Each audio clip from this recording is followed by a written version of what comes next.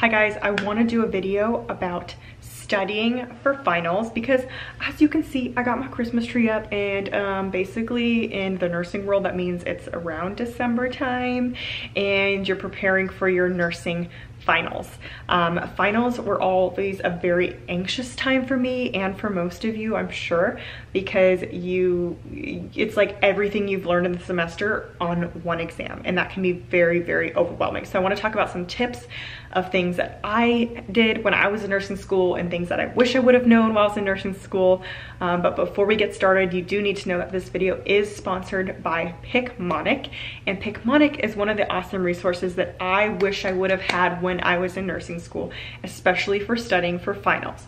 So let me tell you a little bit about it. Picmonic is an app, or you can use it from your laptop or computer. It's an all-inclusive resource for studying for nursing school, and in particular, it's really geared towards helping you prepare for the NCLEX. But what's great about Picmonic is it uses visual representations, videos, images to help solidify your memory and learn all things nursing school. So I don't know about you guys, but when I learn something, I have to like see it and visualize it. I can't just like read it in a textbook. And Picmonic does this for you. So let's say that you're learning about high blood pressure and you learn about in school. You can go home to Picmonic, go onto their app or their website, and you can type in high blood pressure, and you can learn about high blood pressure in a fun, meaningful way that's going to help you remember it versus just learning about it in a textbook. Remember hypertension assessment as the assessed man cracking down on a chef with high blood pressure.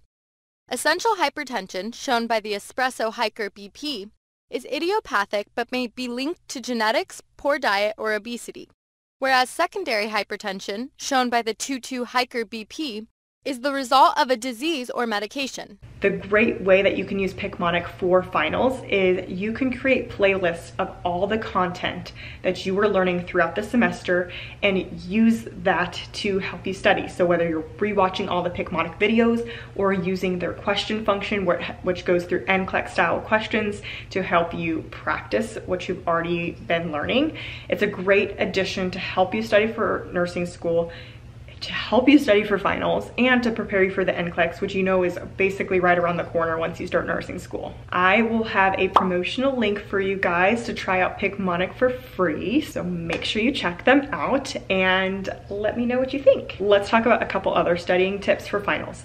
Okay, I know we're in December, but not all of you are going to be watching this video in December. Some of you may be watching this in the future because you're just curious about how to study for finals. The biggest thing you can do is don't wait till the end to study for finals. I know this may not be helpful for you right now, but if you can, start studying for your finals literally at the beginning of your semester. So when you take exam 1 and you finish that, don't just push away all that content and start focusing on exam 2.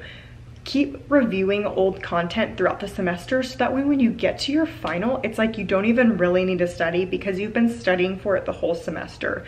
I can't tell you how many people just take an exam and they say, oh, let all this information go out of my head. I need to make room for exam 2.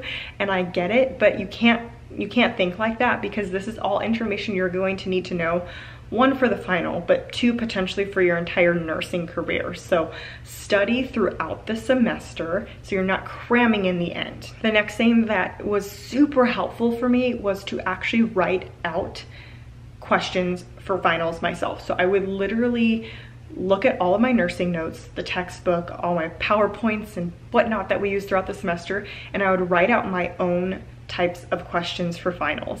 And this sounds tedious, and it is a little bit tedious, but if you are thinking about the content like in the way that the professor or your teacher's potentially thinking about it, it's going to give you such a different perspective and really like help that knowledge sink into your head. Because if you can like write your own questions and come up with the answers for them, then you're going to remember it so much easier. And actually, one thing I did in nursing school was for every exam, including the finals, I would do this and I would actually share it with my classmates. So they felt like they were benefiting from it because they would like take my tests and it would help them study, but really it helped me study because I was the one coming up with these types of questions.